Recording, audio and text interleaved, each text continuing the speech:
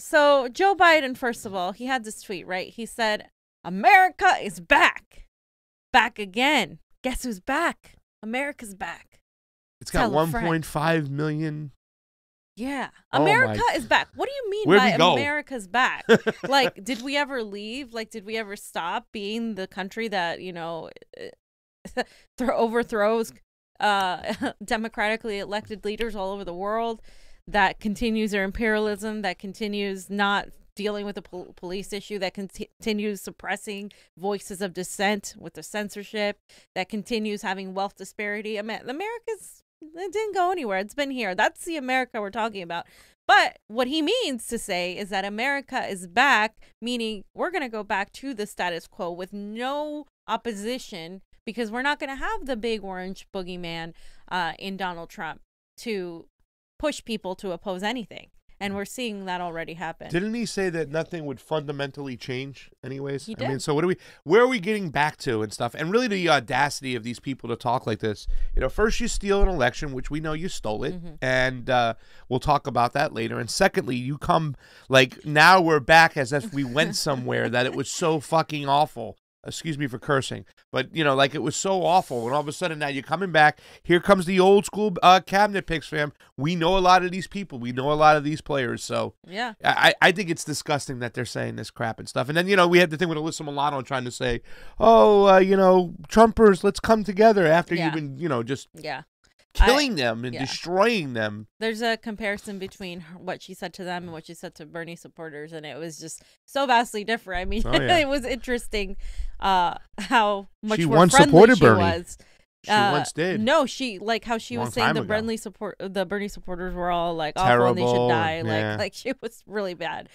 Okay, so Biden promises to lead the world with his fresh thinking. Okay, and RT did a really great report on this. He has a wonderful security team, Joe Biden. Let's kind of just briefly go over this right now in this article.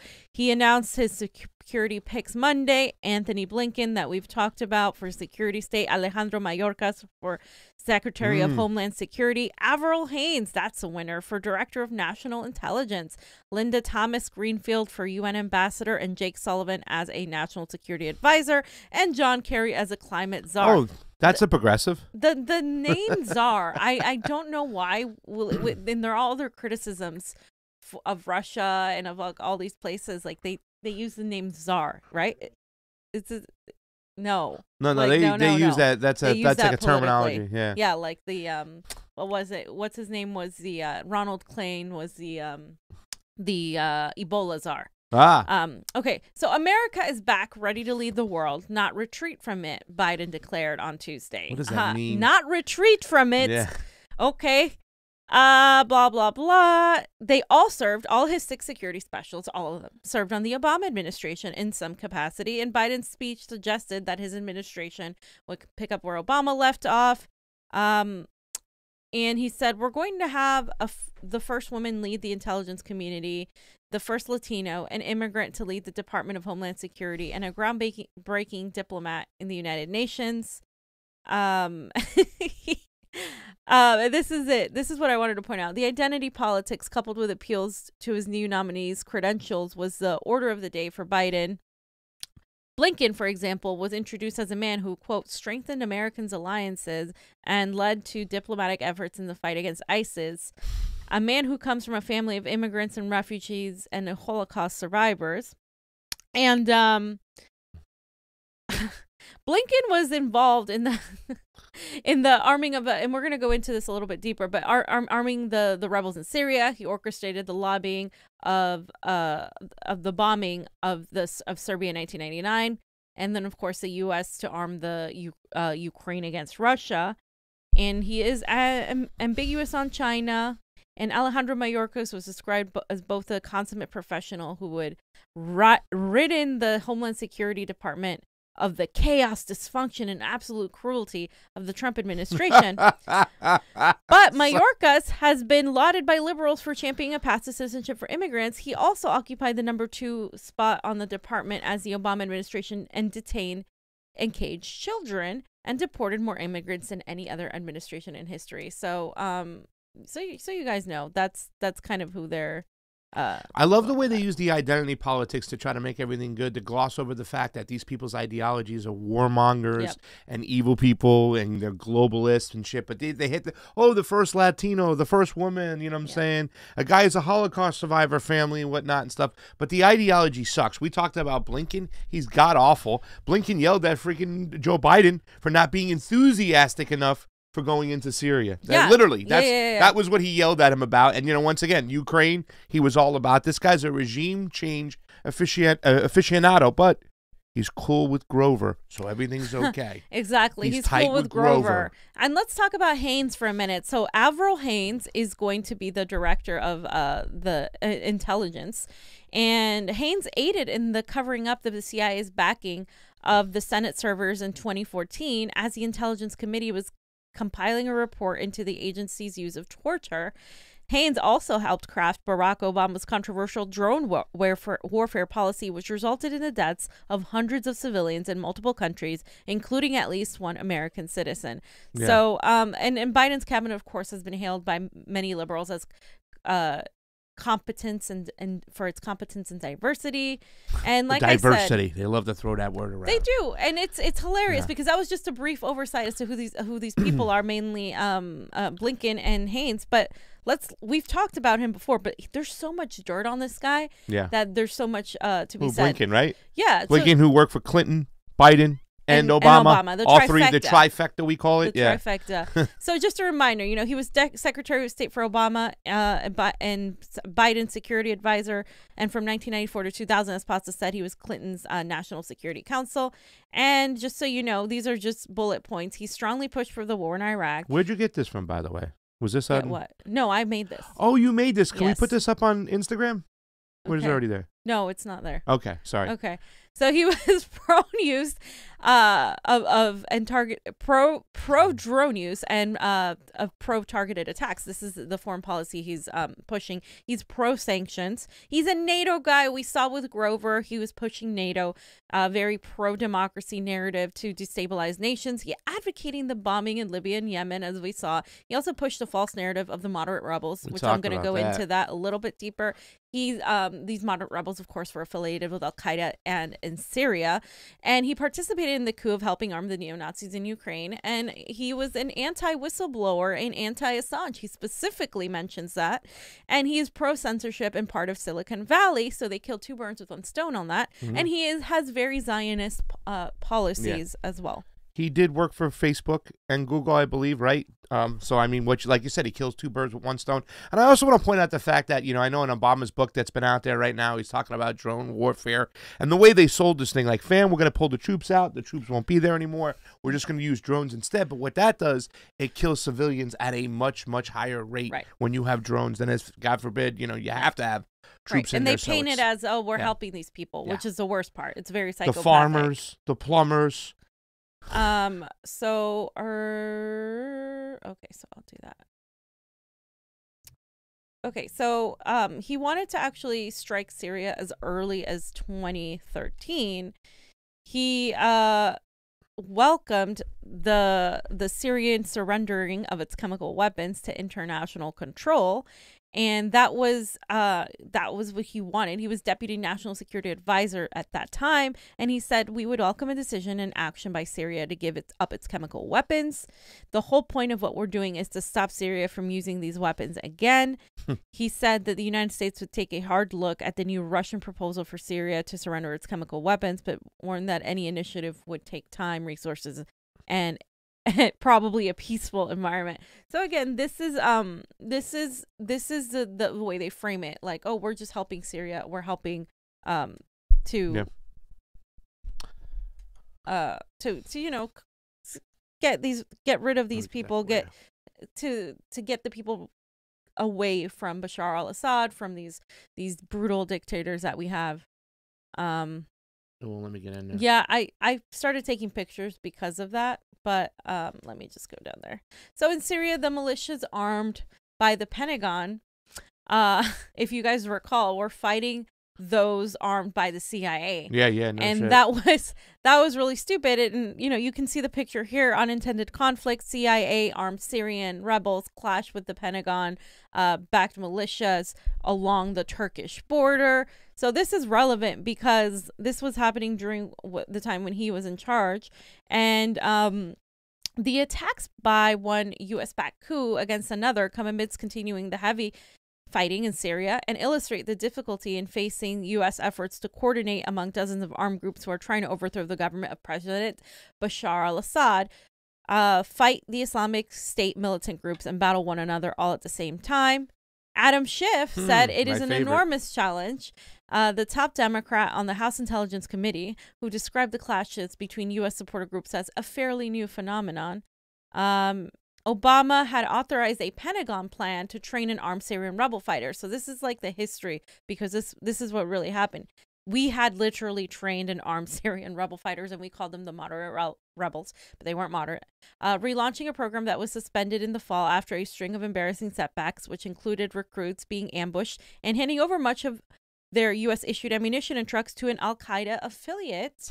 And amid the setbacks, the Pentagon deployed about 50 operation forces to Kurdish-held areas in the northeastern of Syria to better coordinate with its militias, and helped ensure U.S.-backed rebel groups weren't fighting one another. But that's not what happened. And that was part of what, like I said, people like Vanessa Beeley and Eva Bartlett were talking about when they were trying to talk about how the moderate rebels weren't moderate at all. They were affiliated with neo-Nazi groups even. Those weapons ended up in the hands of these neo-Nazis, but they were also affiliated with al-Qaeda groups. And he was a part of that. He was completely in favor of that. He helped push the narrative that Bashar al-Assad had chemical weapons and that these weapons were used against the people, even though they knew that it was completely false. Neo-Nazis in Ukraine, the craziest jihadists in Syria. And the whole time, fam, he always used this kind of Russian scare again. Yeah. He was a Russiagator. He would always constantly bring up Putin, but a lot of his policy, it seemed, was really came from, what is Russia going to do? We have to do this to make sure that Russia doesn't have a foothold in Syria. So he was always Russia, Russia, Russia. And he was a big-time Russiagator, too, as well. So expect more of the same. And just like Fareed Zakaria. Yeah, so Donald Trump was right to strike Syria, and he said that. He actually said that. Let's go look at it. He said President Donald Trump was right to strike at the regime of the Syrian President Bashar al-Assad. This is in 2017 for using a weapon of mass destruction, the nerve agent sarin against its own people. Mr. Trump may not want to be the president of the world, but when a tyrant blatantly violates a basic norm of international conduct, in this case, the ban on using chemical or biological weapons in armed conflict, put in place after World War I, the world looks to America to act. Mr. Trump did, and for that he should be commended. So here it is. Here it is. Like this is him thanking Trump for acting, right? And then saying he needs to do more. He later goes on to talk about how he needs to do more to combat the Assad regime. Those weapons were fake. There was no chemical attack. That was all. They already had two fake. debunked one, and this is the third one. This was not even that long ago. Yeah, they had two debunked ones. This is the third one that was also debunked as well. That's when the white helmets came into play, when they just showed up acting like things had happened. But that, once again, this is also what happens when you also control the mainstream media. They don't talk about these things. They don't investigate it. It was just like the type of rogue, once again, reporters out there just talking about what something's going on in Syria, and even led to Dennis Kucinich and Tulsi Gabbard going out there to find out what's going on, because the State Department and guys like Blinken would put this kind of narrative out that it's all about they're gassing their own people, they're awful, we have to stop them, we have to arm these moderate rebels and these farmers to go fight them, and it was just a lie, because it was a geopolitical move, and it was also at the behest of Israel, because he's a Zionist, and therefore, you know what I'm saying? It's pretty bad. And I can't tell you how many people came to me bashing Tulsi Gabbard on that when she was saying no, questioning the narrative. So stupid. And like I said, I mentioned Vanessa Beeley and Eva Bartlett because they extensively covered that. Vanessa Beeley on the ground in Syria and talked to people, and they used children. I mean, these people use children as a form of manufacturing consent for this. They used freaking dead children. And this guy was at the helm of that, pushing this narrative. It's disgusting. If they can use children to manufacture consent, what else do you think they're going to use? I mean, come on. It's absolutely disgusting. Yeah. And he also wanted Obama to change to charge Assange and Snowden to face charges. This is from CNN directly. He actually was in an interview, and he said, they asked him, Tony, what did you make of course, the Attorney General will be careful in speaking publicly about any plan of bringing charges against Julian Assange in order to secure his arrest. But what do you make of this reporting that the Justice Department is preparing, has found a way, if you will, to try, they want to bring charges against Assange, which I want to know what's charged. Tony Blinken said, and right then, at this moment, he was a CNN global affairs analyst. So there he is again, security guy, foreign policy, warmonger, at CNN as a global affairs analyst. He said, well, you know, they're walking a very, very fine line. It's very challenging. Look, there's no love lost for Julian Assange. And the person says, right, you would have loved to have done it as well. I mean, Blinken said, absolutely, referring to bringing charges on Julian Assange. But we want to make sure that first, we're not having a chilling effect in the media and on the press.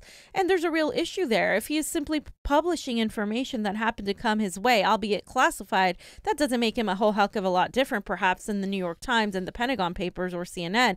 But if, on the other hand, he is actually instructing people to try to steal classified information that he can publish, that might be different. That's been that stupid argument. Exactly. That's a stupid argument. And then he goes on, but what I would focus on is this was Assange. What we've seen in recent months, of course, are reports that he may have colluded, and WikiLeaks may have colluded with the Russians to infiltrate the election and put out information that they did, got to WikiLeaks, and we know what happened from that.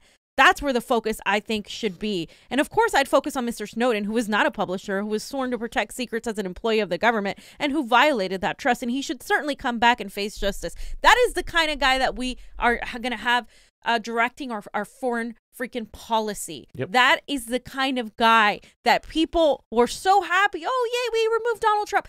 That's the freaking guy. That guy is going to censor the hell out of us. That guy is going to go and put the boot of America everywhere else. And it's going to get much worse. And we're not even going to be able to talk about it because we're going to be censored. No. You see this guy, you see?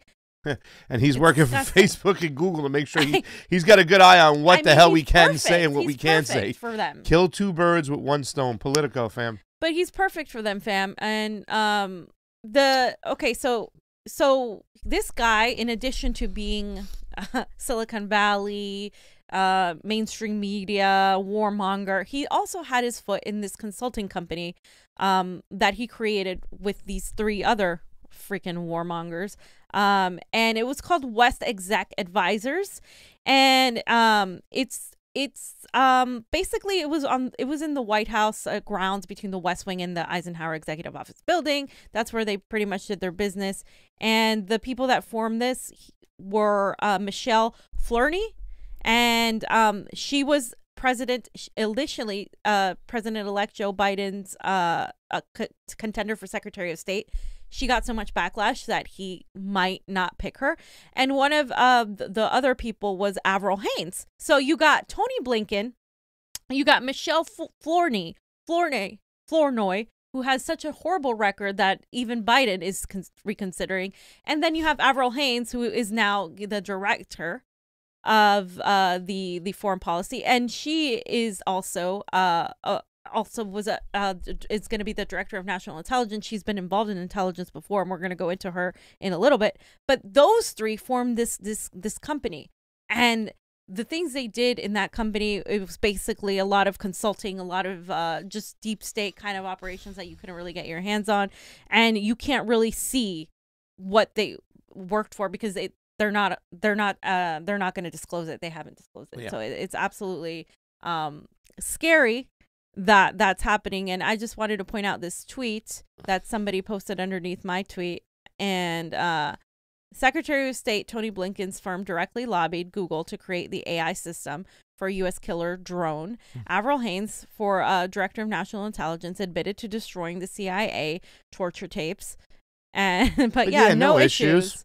So there you go. So that's just a little summary. But looking closer to Avril Haines, of course, a woman. So I'm so excited, fam, that we're going to have a woman as a director of national intelligence yet again. She was also the deputy national security advisor to Obama and is an ex-CIA deputy director, directly working as a spook.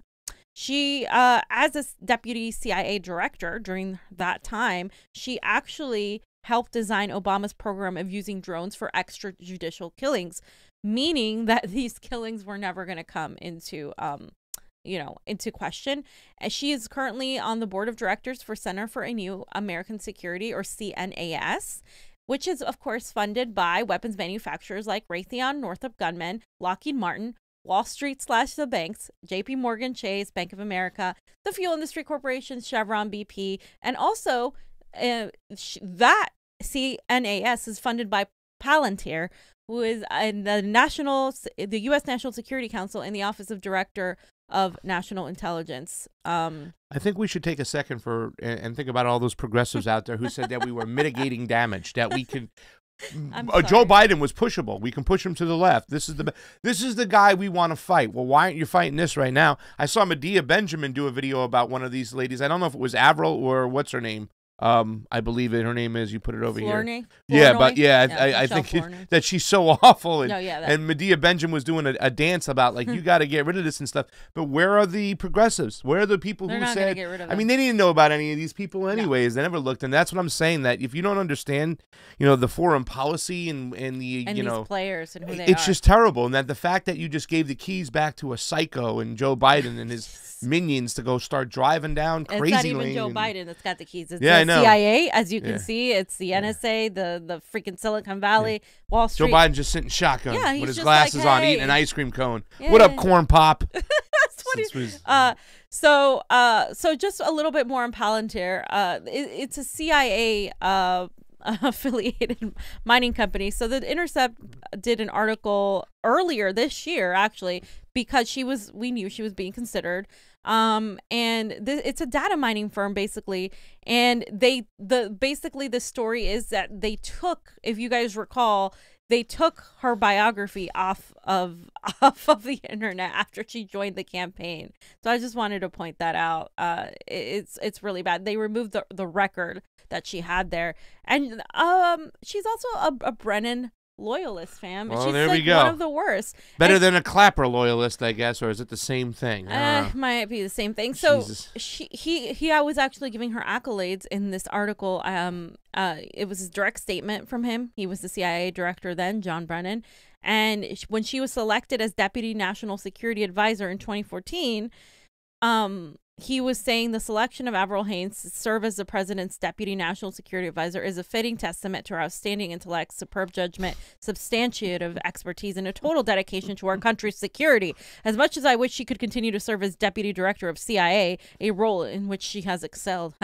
I know that Avril is ideally suited to serve the president and our country in her new assignment. I very much look forward to continuing our partnership as we address a wide array of national security challenges America faces around the globe. And here it is, as the first woman to serve as deputy director. There you go. Avril set a powerful example for every woman at this agency and for women across the country. I speak for the entire CIA family and thanking Avril for applying her remarkable talents, creativity, and energy to our mission, and for helping lead the agency at this critically important time in our history. Woman, fam. I am so Rejoice. happy that we have this woman. I mean, it's just so wonderful that she's there. It's just, I am beside myself, fam. Well, that's what's going to be said. You know how this progressive is going to be. It's like, oh, this is the first woman that's going to lead the CIA or the intelligence community. It's like, does that really matter if she's crazy? I mean, Gina Haspel, we called her Bloody Gina Haspel for a reason. Gina. These people are, once again, they're justifying their drone strikes and killing innocent civilians, and they're hiding that shit too as well. And they're getting the public rewarded can't get a for hold of it. Yes, they are. And now here they are. They're back again. They're failing up. Yeah. They're getting rewarded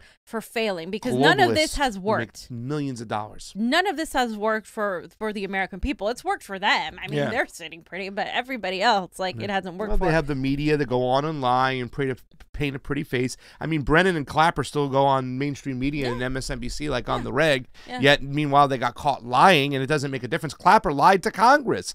Brennan's been lying to the people for how long? But they keep on propping up these people, and here you are again, MSNBC, CNN, NBC, here they go. So this is a Biden's national security advisor, okay, and his name is Jake Sullivan. He delivered some remarks, and basically, he's another spook, in other words, and we don't have to watch that because I don't want to hear this guy talk. But he was a senior policy advisor for Hillary Clinton's campaign in 2008 and 2016. So during the times when Hillary Clinton was running to become Madame President, he advised her directly in his campaign. But he was also the national security advisor to Joe Biden. That is a very important thing to note with this guy. And he was also part of the Alliance for Securing Democracy Advisory Council, which is basically a one of those think tanks that is, pro-democracy, like an NGO type of council that wants to spread democracy and protect our national security, which translates to imperialism, censorship, etc. So resource extraction coming to a country near you.